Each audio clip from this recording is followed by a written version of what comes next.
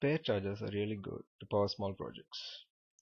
Today we are going to hack this 5-volt mobile charger to get more than 10 volts to drive a 10-watt LED.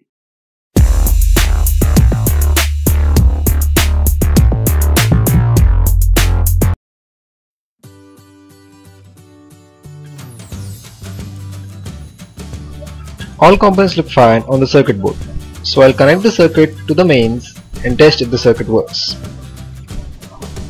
As the plug of this mobile charger is broken, I'll disconnect the mains wire from the plug and connect them separately. When the charger is connected, the indication LED of the charger lights up and the multimeter shows 5 volts output when connected at the output terminals. To increase the output voltage, we need to search for Zener diode, which looks like this. It is located here on the circuit board.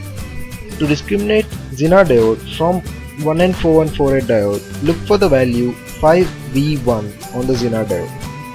This indicates that Zener diode is 5.1 volt regulator. After identifying the Zener diode, replace it with a Zener whose value is more than 10 volts or connect a series Zener to it such that the total value is more than 10 volts. Here I am connecting a 7.5 volt Zener to it in series such that the total value will be around 12.6 volts. Now let's test the output voltage. Even though we connected a 12.6 volt Zener, the output voltage still remains under 11 volts due to design limitations. The Zener diode shouldn't be left open circuit as this can lead to the damage of transistors on the circuit. Now let's connect the LED and test it. The LED is a 10 watt LED which needs at least 10 to 12 volts to light up, and the current input of the LED is about 1 amp. The LED lights up very brightly as soon as I connect it, and it also gets very hot as it is a high power LED. I measured the current going to the LED to be about 380 milliamps. As it is a cheap charger, it cannot supply enough current to the LED. But still the LED is bright enough. I soldered these wires to the LED permanently and tested the LED again. Now you can connect this circuit to a CFL base to be used with a bulb socket, or you can connect it to a simple plug so that it can be used to a plug socket.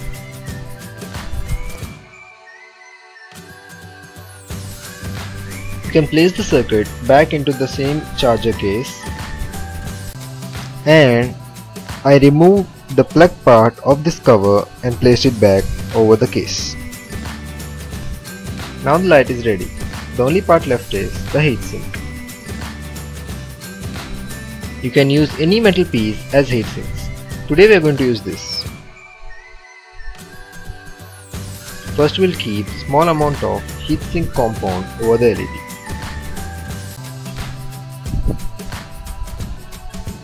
We'll use a 2-pot epoxy which can handle high temperatures to stick the LED onto the heatsink.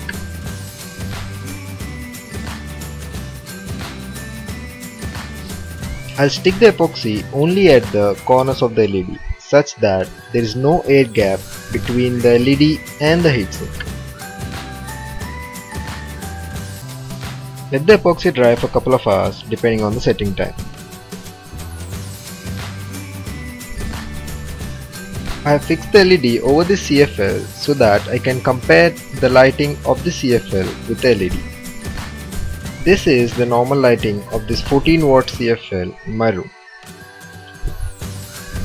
Now I'll switch off the CFL and switch on my LED light and compare the lights.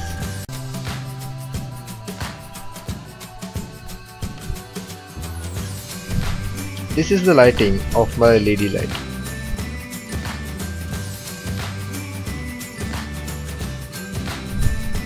So that's how you can hack a 5-volt mobile charger to get more than 10 volts out of it. If you like this video, you might like some of my other videos too. Thank you, and I'll see you in my next video.